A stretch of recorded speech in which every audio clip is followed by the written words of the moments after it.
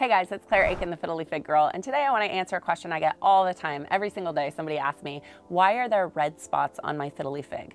Now this is actually a good problem to have. It's one of these things that if there are red spots, they're completely harmless, your plant will be fine, and it is not an indication of root rot, which is a big problem that you need to fix in a hurry. So the biggest difference between root rot and red spots is the size of the spots and the color. And so root rot, you'll see big brown or black spots that will be spreading. With red spots, they're actually little tiny red spots that are like a pinprick. And so they're very, very small. They look like freckles. There may be tons of them on the new growth of your plant.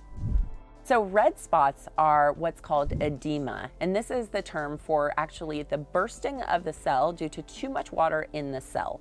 And so it's something that your plant will heal very quickly. It has to do with when a plant is growing and there's too much water in the individual cells of the plant, they burst and they cause this little scab or this little injury to your plant. It is not permanent, they will go away, and so oftentimes you'll see them on new growth, and you'll see them when your plant has a lot of moisture during a growth spurt. It's totally fine. There's nothing really that you should even do to change what you're doing because it's harmless and it will recover. And there's more risk of having too little water while your plant's doing a growth spurt, where you can end up with permanently shriveled leaves, than if you have edema, which will completely heal and your plant will be fine in the future. Phew!